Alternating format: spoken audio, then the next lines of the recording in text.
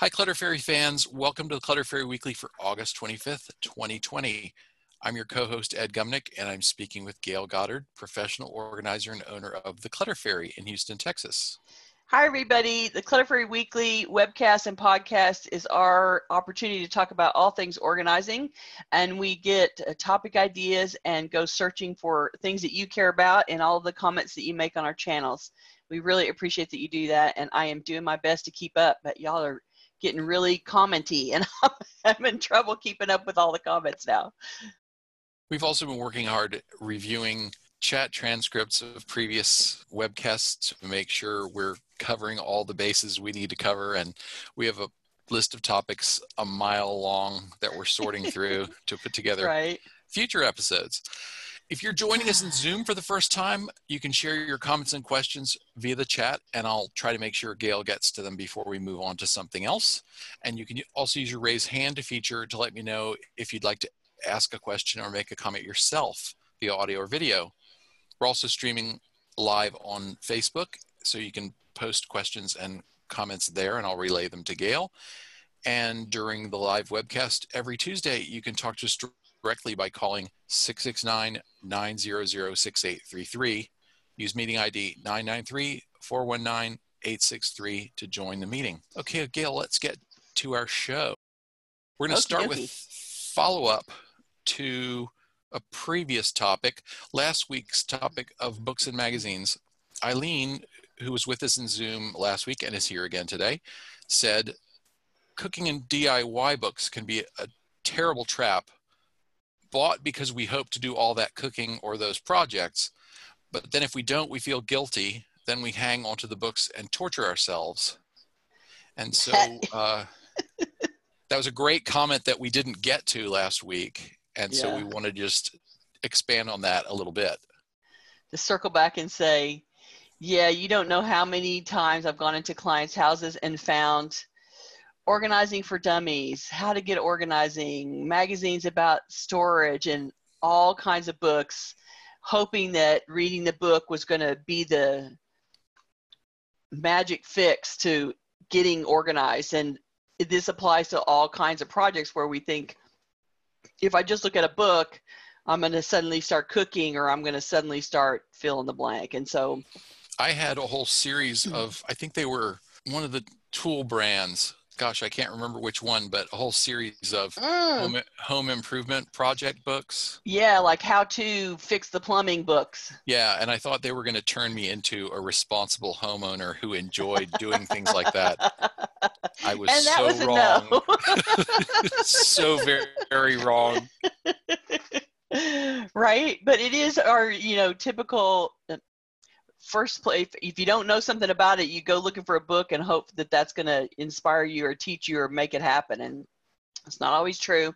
And I think that if you buy those books with all those good intentions baked in, and then you discover that indeed this isn't really your bailiwick, and you really do need to pay someone else to do the plumbing instead of trying to do it yourself, it is the perfect thing to apply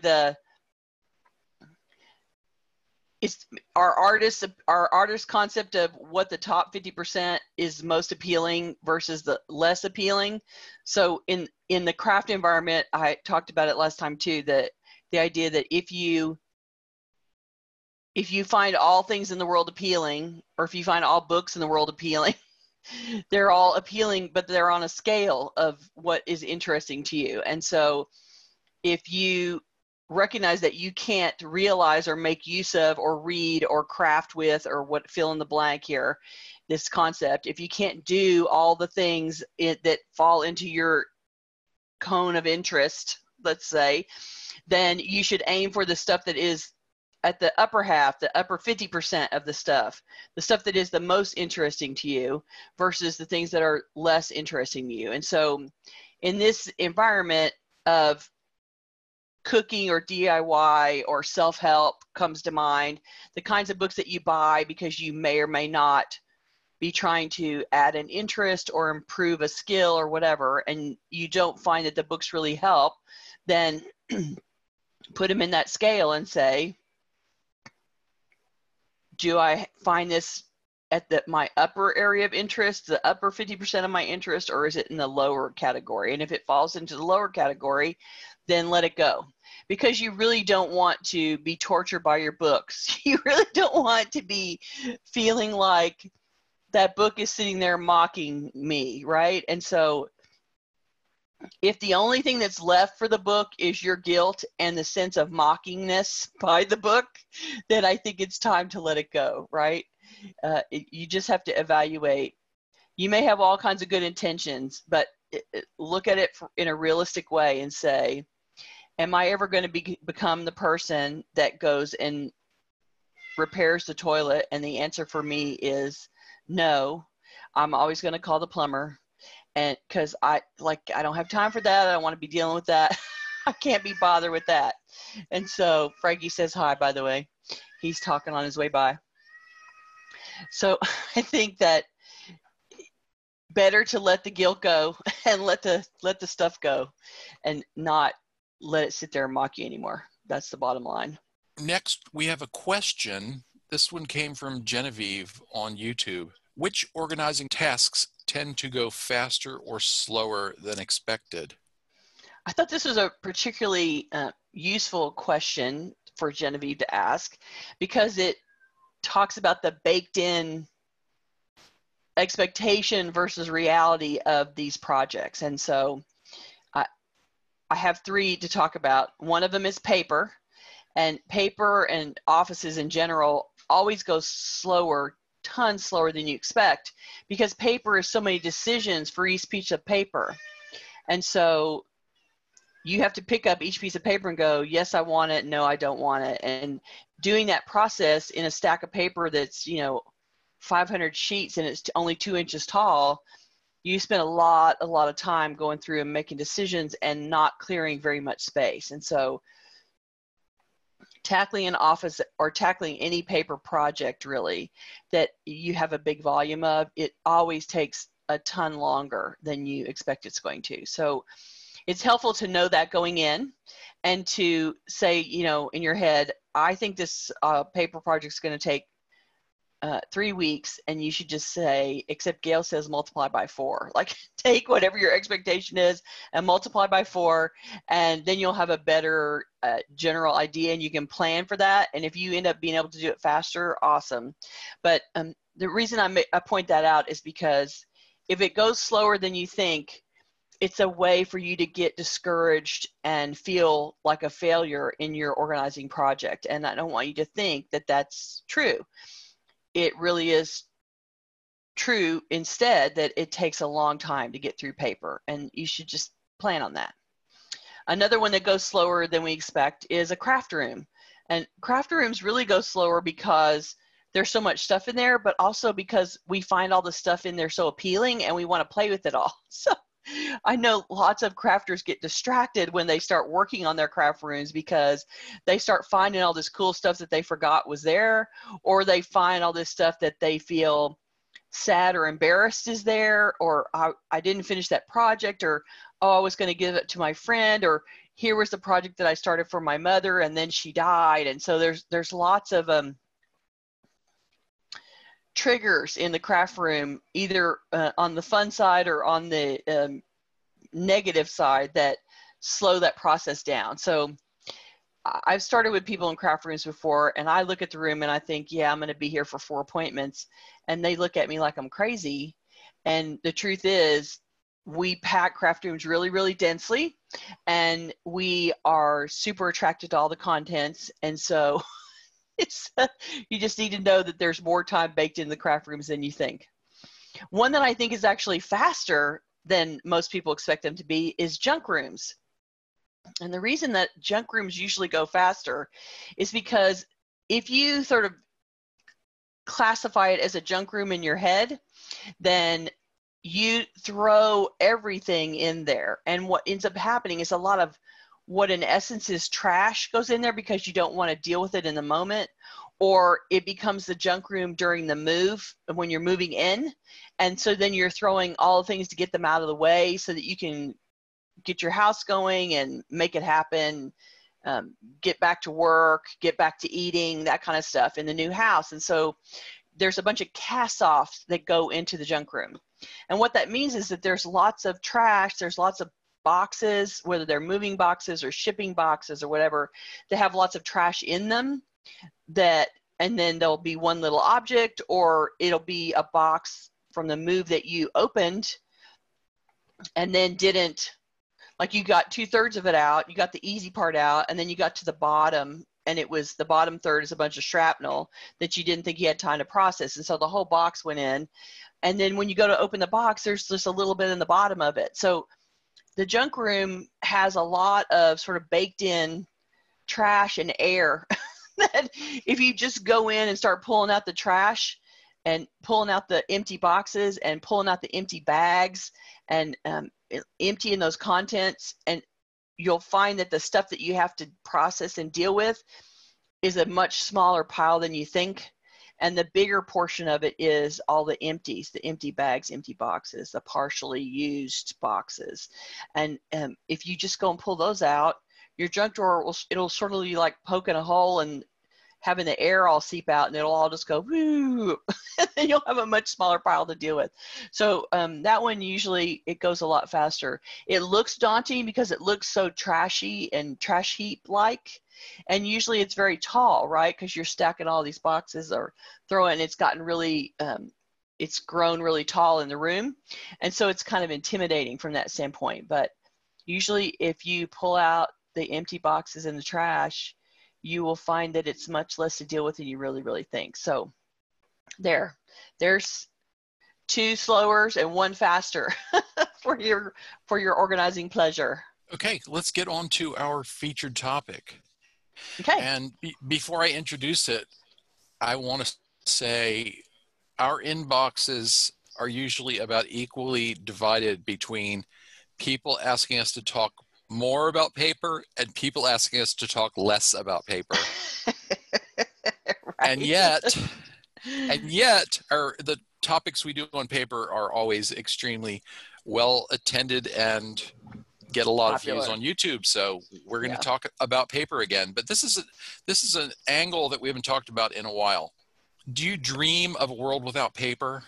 The idea of a paperless lifestyle has been around since the 1970s, believe it or not.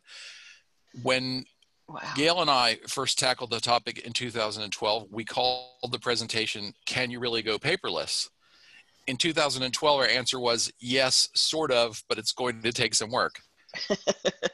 Many of us still struggle to avoid drowning in paper 8 years later. Clutter Fairy clients often complain that there's paper everywhere in their homes. They want to get control of it, but they're frustrated about how to make that happen. The good news is that it's gotten a lot easier and less painful to manage without paper, as more companies and service providers have moved their businesses to paperless, or at least less paper-intensive workflows. So we're calling today's episode, "Yes, you really can go paperless, mostly." Yes, you really can. But 8 years later, there's not a single simple route to paperlessness. Since paper comes from many sources, reducing paper requires a multi-pronged solution.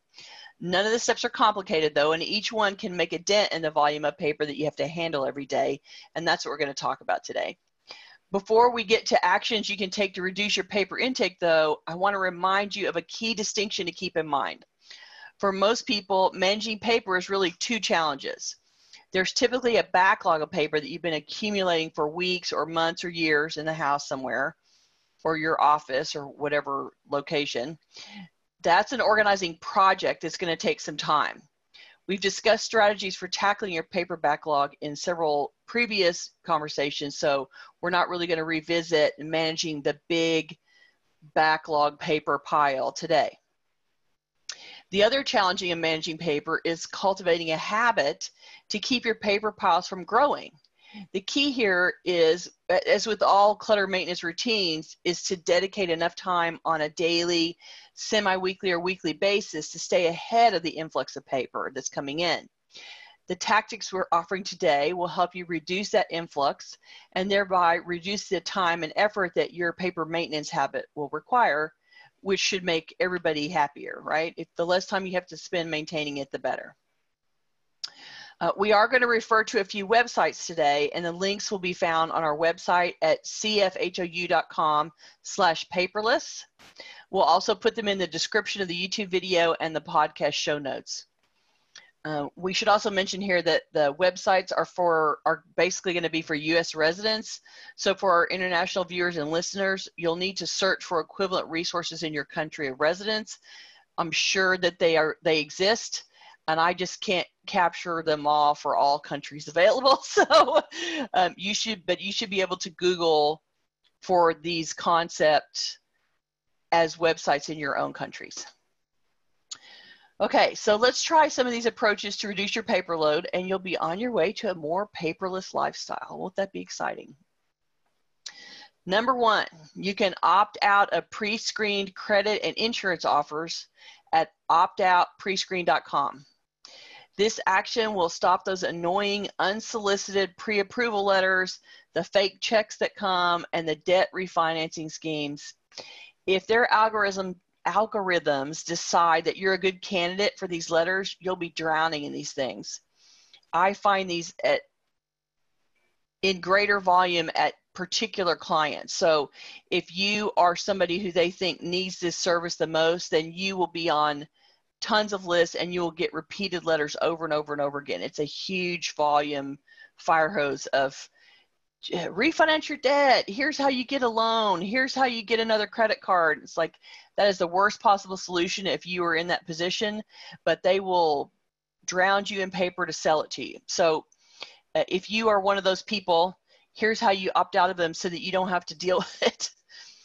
Opt out and your junk mail will drop significantly, I promise. And it will be, I find those kind of letters a little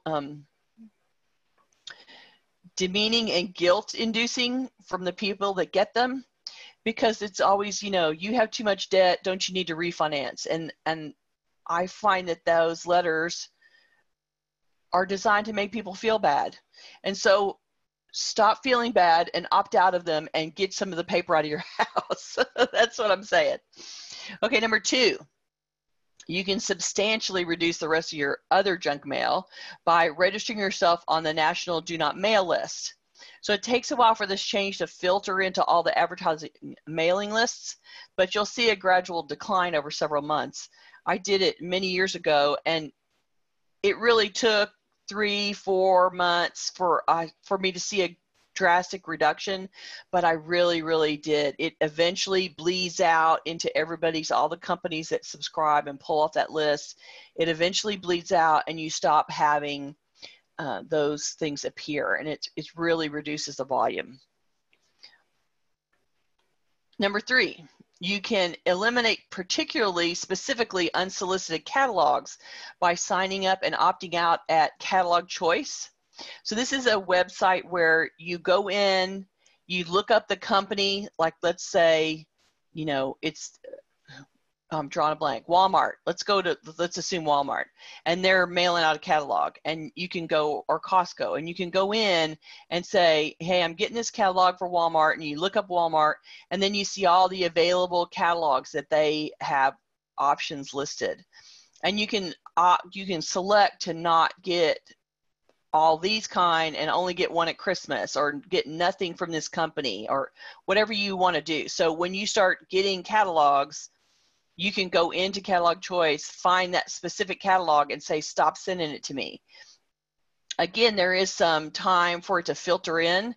The companies have to go back to Catalog Choice and pull in the updates to their system. So there's a little bit of time evolution in terms of getting you off the list, but it does work.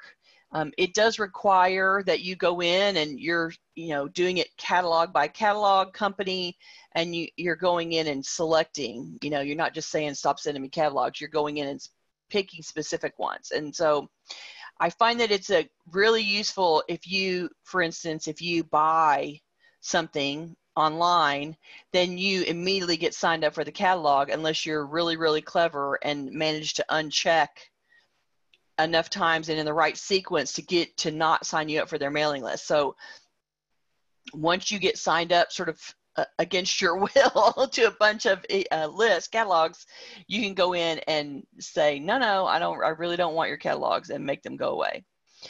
It requires a little work, but I think it's totally worth it, because once you take yourself off and they update their list, you will go away from their catalogs forever. And if you go and buy them again, you'll have to like try to make sure that you don't get yourself signed back up again. Okay, that's catalogs. Here's the next one. For paper items that you'd like to retain for future reference, you might want to invest in a desktop scanner. And now they have, cell phone versions. You can have apps that scan as well. But for any kind of a volume, you probably want a scanner that sits on your desk and attaches to your computer. So And scan Gayle, the document. Yes. and if your biggest thing is receipts, if you have a huge volume of receipts, they even make dedicated receipt scanners, which are kind of nice, because you can typically feed them a little stack, and they'll pull them in one at a time. They'll run them through in bulk. Yeah. So you scan the documents, you save them as image files or PDFs, and then you can recycle or trash or shred the originals. I will say that there's one caveat related to scanning, which is scanning all of your paper is a bigger project than most people want to tackle. It takes just as long to scan it all and set up, name the file and save the file somewhere, as it does to go and put that document in a file folder in a filing cabinet somewhere. They're equivalent. They're just an electronic version and a paper version of filing. So scanning all your paper is not what you're aiming for here. What you're really wanting to do is concentrate your scanning on paper that you want to save permanently, or paper you think you'll be referring to again. So paper that meets that criteria will be a big enough scan project for you. If you concentrate on those things first and you catch up to yourself and you're really happy with scanning, then you come back and scan all the other stuff that you don't think is as important. But truthfully, you want to concentrate scanning and use scanning as a way to electronically capture things that are important and valuable and permanent, or that you need to go put your hands on again, like your tax paperwork, if you don't want to keep them in physical copy. Next option is, if you're comfortable doing so, you can opt into electronic bill paying. If you have the resources and the discipline to make sure that there's always sufficient money in your bill paying account, you might also consider making automatic scheduled payments. If automatic payments work for you, you can potentially never pay a late fee again. It's worth the effort just to make sure a minimum payment is set up so you stop racking up late fees. This is like a game changer for people that struggle with paying bills on time and get punished by having late fees all the time. So if you can put the effort into creating automatic payments and at least setting up minimum payments, so a minimum payment happens whether you're ready to make a full payment or not, this can have a really big impact on your credit rating. Late payments really is a big ding in your credit rating. And so just doing this effort to get automatic payments happening will help your credit rating for sure. Worth the effort. Even if you're not ready to pay your bills online, you can switch to bank. You can switch your bank and credit card and utility accounts so that you get your bills and statements in electronic versions through the email instead of your mailbox. So even if you still want to write a check and mail a check away, that's not a problem. You can still get the statements electronically to the email. So then it's not paper in the house and you don't have to try to find where the bill went when it's time to find the bill and pay it. Having it come to the inbox means that it's there as long as you don't delete the email. If you're nervous about relying on websites to maintain your data, and some people are like, yeah, they're keeping my statements, but what if they go out of business? So if that makes you nervous, then you can get those versions and generate a PDF version of it. So you can get you're going to get your bill and statement reference from the company in an email, and it's going to be a click and you go out to their website and see the statement, and then you can turn it into a PDF. And if you do that, then you'll be able to print a paper copy of it anytime you want without having to go back to the website, and you don't have to worry about it. Once you have a PDF, which is basically an electronic version of the statement, then you have that PDF and you don't have to worry about what happens to the company, right? You still have a copy of the statement. So all Mac and Windows laptop and desktop computers offer the option of saving documents or web pages as PDFs, and all of the major smartphone operating systems support saved PDF features, either natively or through apps that are not, they're either free or really inexpensive. And so there are all kinds of ways for you to capture any kind of electronic file that you're linked to a statement somewhere out at another company. You can capture it as a PDF, and then you don't have to worry about it, and you still don't have to have the paper, right? Gail, Rejoice asked, is there a scanner app, especially for iPhone OS, that can scan address labels and in a perfect world offer the option to add it to your contacts? I'm using the Notes app to scan, but it just stays in Photos. And I found an article, I haven't researched this extensively, but I found an article that said that Evernote can do something like that. I know there are definitely scanning apps that are designed for business cards. And I think that an app that's designed to do text recognition from a business card would probably work on an address label. And it's the same flaw with everything. It recognizes most of it. It puts the data generally in the right place, but you do have to, it won't just scan and you walk away. You're going to have to scan it and look at the file that it creates. Yeah, typically you have to identify. Converted it. Yeah, here, this is the person's first name, and this is the person's last name, and this is their street address, and all of that. And sometimes the graphics and the, the text, the font that they use makes it really hard for the system to translate it, or it'll pick up a number that it thinks is the phone number and it's some other number. And, so you really have to, yes, there are ways to scan business cards and capture contact data, but they always require editing to make sure that it's accurate and, 100% what you want. So they do exist. I'm trying to remember the name of the scanner that has that function in it. Neat Scanner, maybe. I need to go look it up. Yeah. But most of the scanners do have, here, scan the business card thing that's supposed to create something that can be attached to contacts. And there's just, it's not a one-to-one transfer. You can look at however they graphically design the card and find the telephone number, but the scanner can't always do that. So it will reduce the amount of work that you have to do, but you will still have to go in and edit. It's not a perfect translation. Yeah, Neat Scanner. Thank you. Neat.com has a business card scanner that will do text recognition and capture it to your contacts or Outlook address book.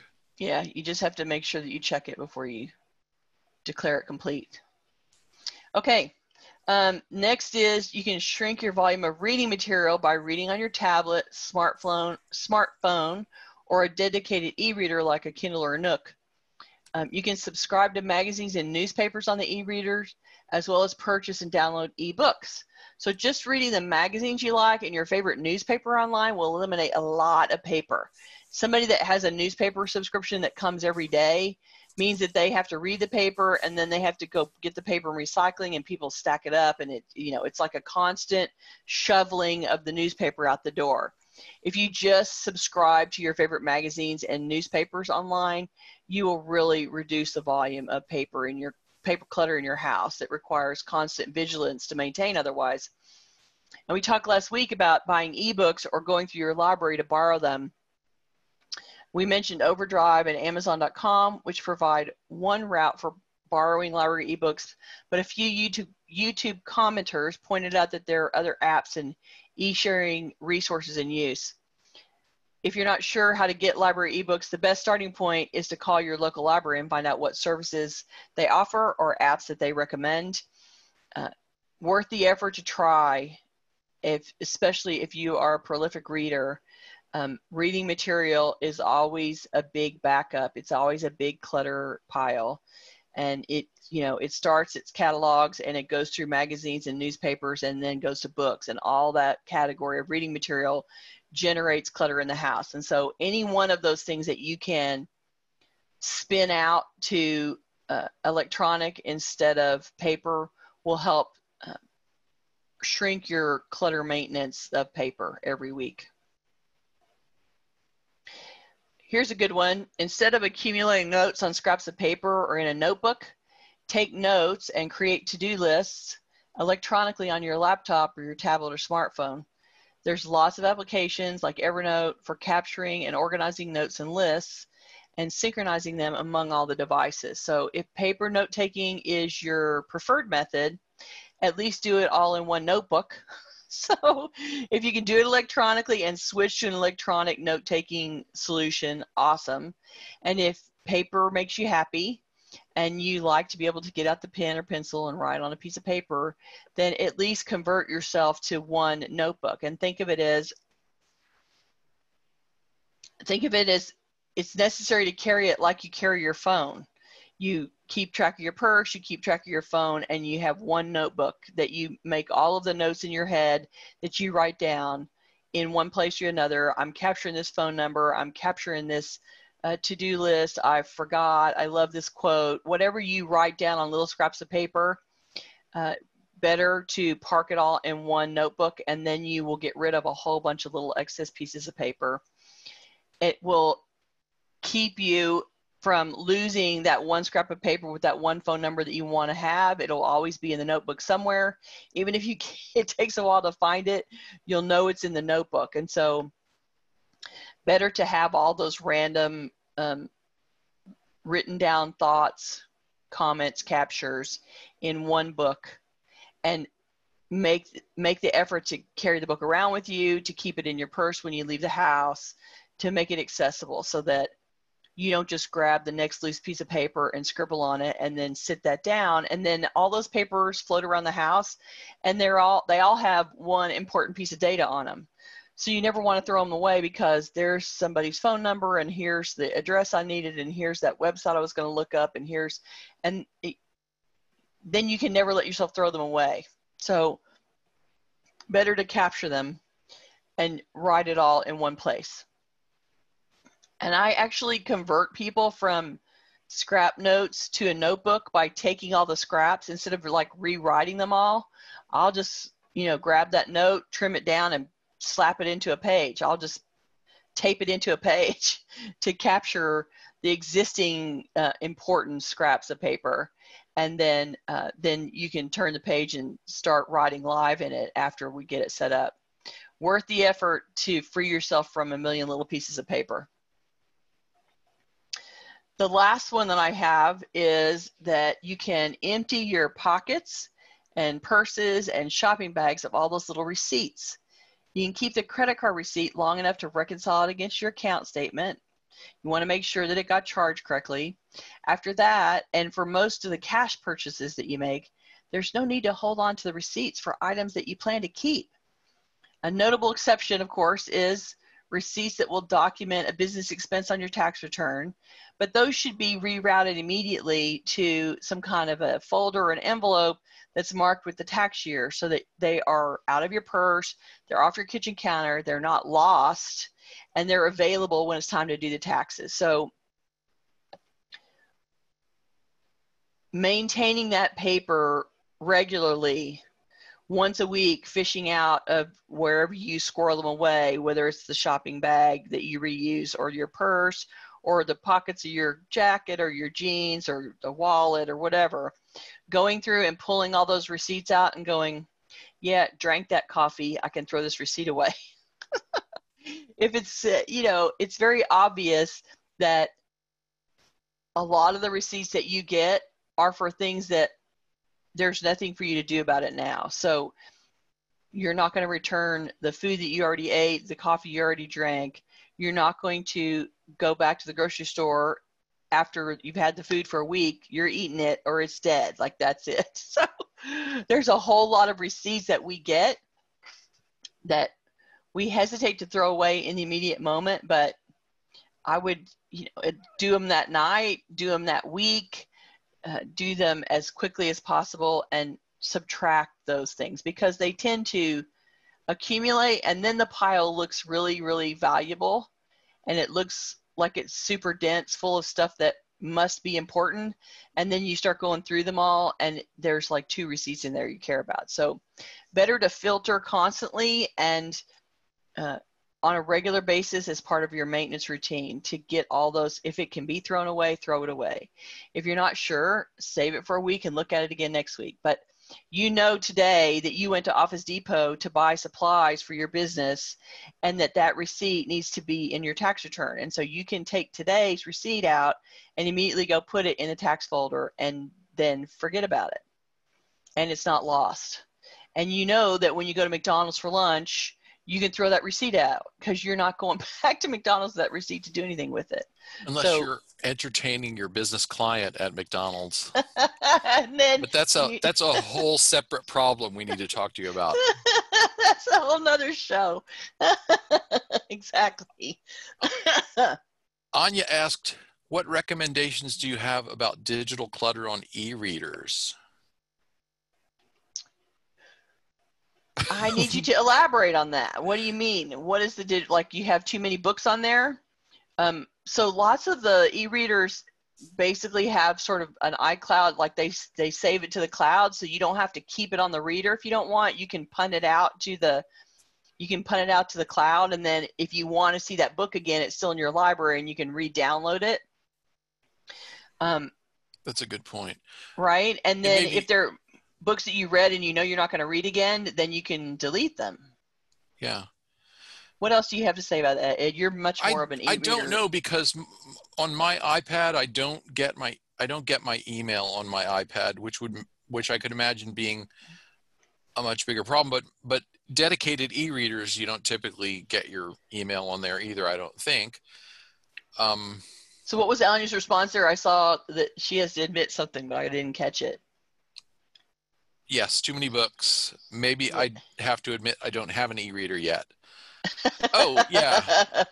Well, yeah. So, and what Gayle said, it is less of a problem because your library of ebooks is typically cloud-based, and it's one of the things I love about ebooks. If I'm stuck somewhere, I don't typically keep books on my phone because it's too small to read for any length of time. But you can, if I get stuck somewhere, I'm having to wait a long time, I have the Kindle app on there. I can launch it, go to my online library and say, download this book for me. And it even downloads it and it's synced to the page where I was reading last. Where you left off, yeah. It's just terrific. Well, and in the early days of ebooks, it all downloaded to the device, and there were storage issues, and we've evolved past that. There's way more. They have better storage capacity. They store stuff on the cloud. They don't, so you can refresh and keep what's on your device accessible and functioning for through a whole lot more books than when we first launched e-readers. So they just keep getting better and better about managing the data for that. And if you're a book addicted person, this is a way for you to have a really big library and not have it in your house. We're just saying. And Rejoice on Zoom pointed out that DMA Choice, which was one of the resources we mentioned for direct marketing. Yeah, direct marketing, yeah. They also offer options for do not contact for caregivers and do not contact for the deceased.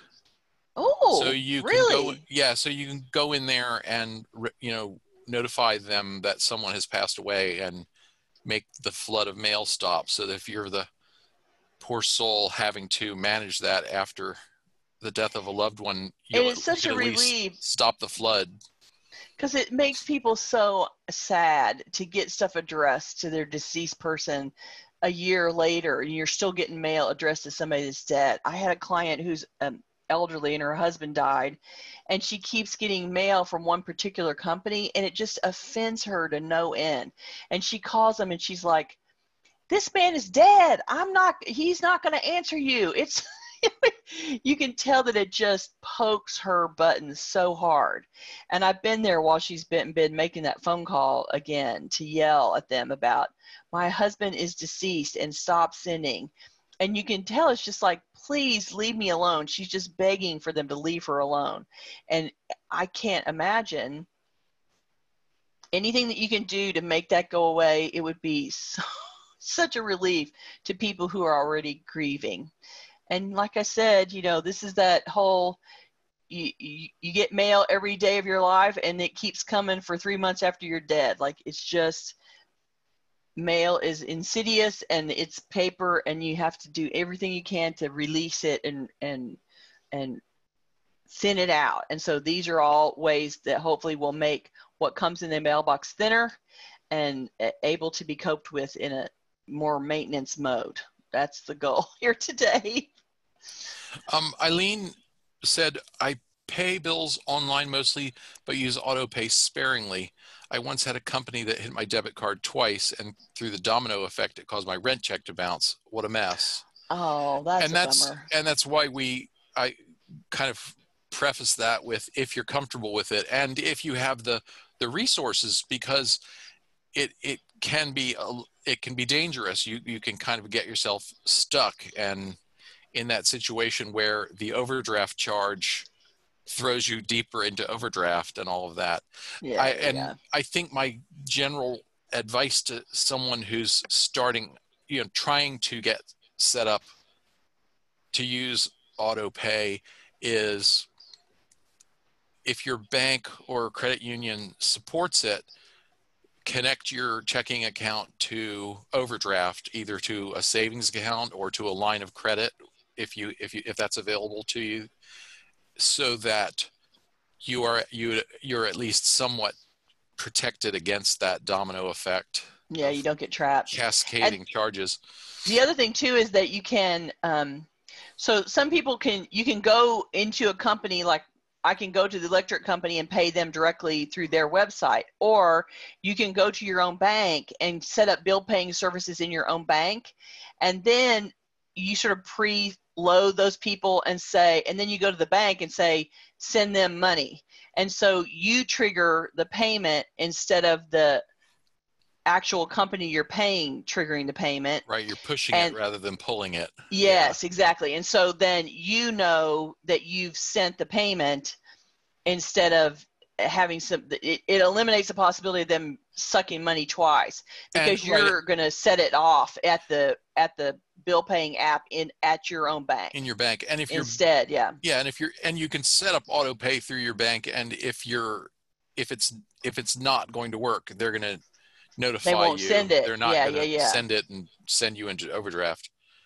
So that's a way to sort of make that a little bit safer.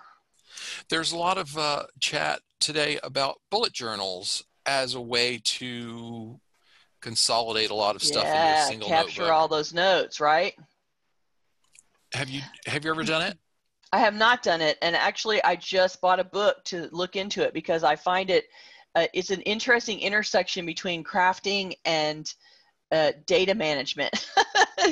Because it's designed to be, it was designed by somebody, the concept was designed by somebody who actually has ADD, and so he found that this was a way that worked for him to capture data and keep up with it. And so if you have ADD, I think it is a process that works well, and it's designed to be creative as well. So you're making your own pages, and you can be decorative, and it can be embellished, and you can use all different color pins, and you can use stickers, and it's a way to capture data in bullet point form, and keep a calendar there, and keep to-do lists there, and keep note-taking there, and all kinds of stuff. And so it's turned into, he designed and wrote this concept, and apparently it blew up like he had no idea, and it just took off. So if you go and Google about bullet journals, you will see all kinds of stuff. You'll see the guy's original book. Sorry, I can't tell you what his name is right off the bat. And then a million books that have been written since about it, and all kinds of articles talking about it. Like, you can deep dive into that as a solution. And like I said, I really because he was ADD and he designed this as a way for him to be more productive and to keep up with his stuff better, I think it will lend itself to ADD people really well.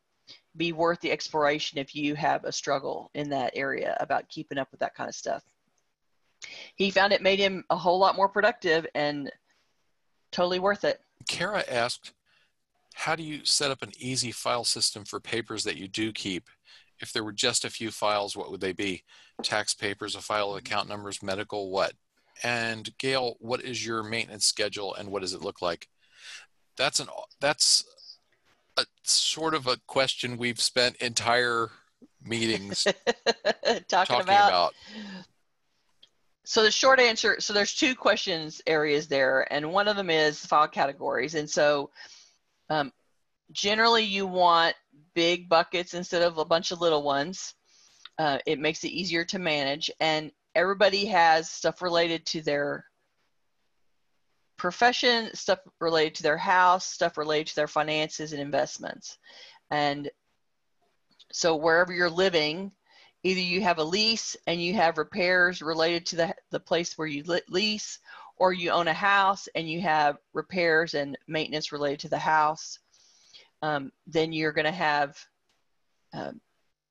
financial stuff, investment or banking, that kind of data. You're going to have credit card data, those kind of statements, things that are related to taxes. So that's a big bucket. And then depending on your age and health, you may or may not have a big medical file, big medical bucket that has, some people see a million doctors, they take a bunch of meds, they've had a bunch of surgeries, they've had a bunch of illnesses, and that category of medical records can be huge. Or somebody who's relatively healthy and doesn't have a lot of issues, you may have a couple little pieces of paper related to medical records. So let me make that list again. So finances, medical records, stuff related to your home or apartment, stuff related to your work. So occasionally you'll have things like you have a contract for the job that you're in, or you signed a bunch of paperwork, or I'm a new employee at this company, and so here's all of my new employee documentation. You may have some paperwork that supports your interaction with your job, and so that might be a category to have. Keepsakes is always a big one, but I don't typically put those in files because keepsakes are usually a bigger volume than will make sense in a file cabinet, but it is a category, a paper that you want to keep up with, and you want keepsakes to be separated from the rest of your paper because they just sort of clog the works. Photos and letters and stuff that are personal in nature and you're saving just because they're a keepsake just jam up and make the paper look more cluttered. The other part of the question was your maintenance system. How often do I maintain them? So basically, I pull the mail every day and go through the mail and throw out what's not going to stay. Bills go into I just have a little expandable folder thing that I put bills in until I go to pay them. Once I sit down for a bill paying session and I will pay bills online or do that kind of stuff. I'll make notes about what I've done onto the piece of paper, and I will take that piece of paper and go file it. Some of them are Clutter Fairy related, and so my business documentation, some of it's personal. And I just have two little buckets over here that have two little labels on them, business and personal. And I just throw those papers into that bucket for the year. That way, everything that I paid is in a stack, and I go through occasionally, once a quarter, once every 6 months, and I pull out stuff and go, okay, here's a stack of things I'm ready to shred. Here's a stack of things that I think are tax related personally, and pull them out. And then the whole Clutter Fairy bucket is all tax related because it's all business expense. So everything that I spend on Clutter Fairy becomes source documentation for the tax return.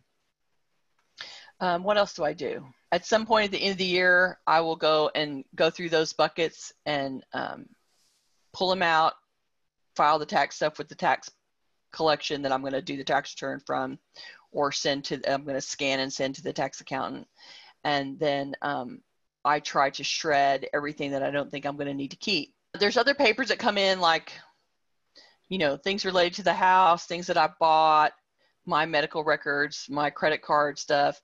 I have a file box, like an inbox, and I go and stack those things in an inbox as well next to my receipt buckets.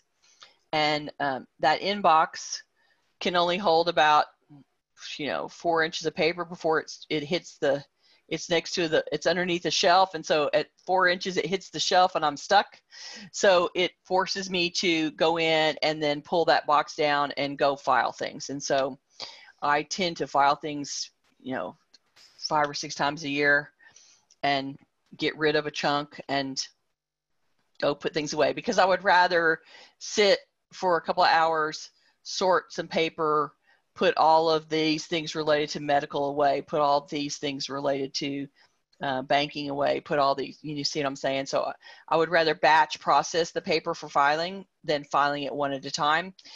And I'm able to stay on top of it. I don't, like I said, it hits the wall. Once I get that tall, I can't put any more in the inbox. I gotta go file. So I have sort of a back end shutdown that won't let me go beyond several months before it gets too crowded. So if you're not good at circling back and sitting down with the files, or you wait until the inbox or the stack of paper that needs to be filed is 3 feet high, then you can't sit down in an afternoon and accomplish the task. You're looking at hours and hours of filing. So it's better, it's better to do it more frequently.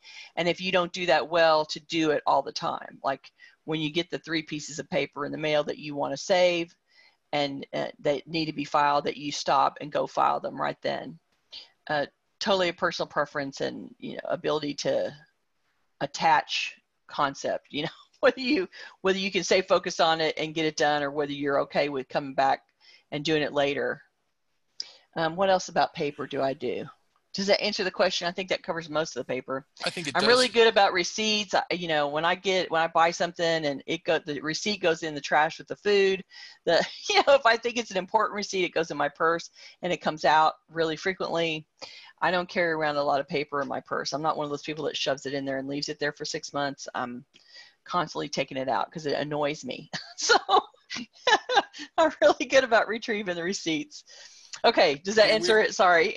I think so. We're running out of time.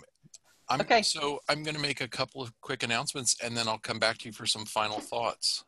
Okay. I want to remind viewers and listeners who are with us live that our YouTube channel has more than 100 videos on a wide variety of organizing topics. Go to cfhou.com/YouTube, and you can subscribe to our YouTube channel on YouTube and click the bell icon next to the subscribe button if you'd like to get notifications whenever we post something new. Our next meeting is next Tuesday, September 1st at noon Central Time, live in Zoom and streaming on Facebook. Assuming we haven't blown away yet. Right. We're going to launch a series called A Decluttering Philosophy, Changing Our Relationship to Stuff. Over the next several weeks, we're going to examine our relationship with stuff from several different angles: positive and negative emotions, habits and behaviors, ethical and social questions. Throughout the series, we're going to focus on awareness of the various components of our relationships with stuff. And at the end of the series, we're going to talk about practical approaches to bring our spaces into better alignment with who we are and the lives we want to live. If you are watching this on YouTube, we'd love for you to join us live. To get notifications about upcoming events, we invite you to join the meetup group by visiting cfhou.com/meetup.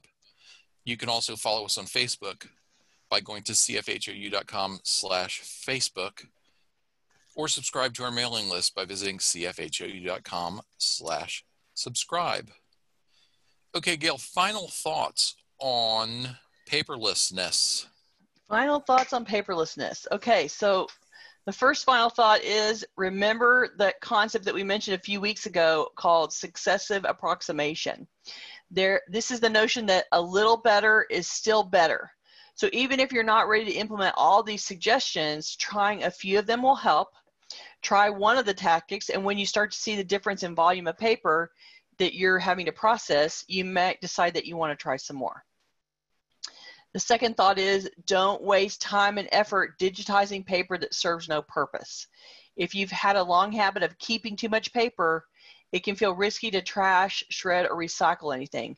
But trust me when I say that you will never need that receipt for a Frappuccino or proof that you paid the water bill 10 years ago. Just let them go. And finally, what we're ultimately going for here is to lighten your workload. Remove the visual distraction of piles of unmanaged paper and reduce your level of anxiety. So my last suggestion today is this: don't overthink it. If you're struggling with the decision about whether to keep, toss, or digitize a particular piece or category of paper, take the option that feels safest to you. You can always change your mind later. And in the meantime, no one is going to judge you for not being perfectly paperless. If you have to keep it for now, and try to make decisions about something else.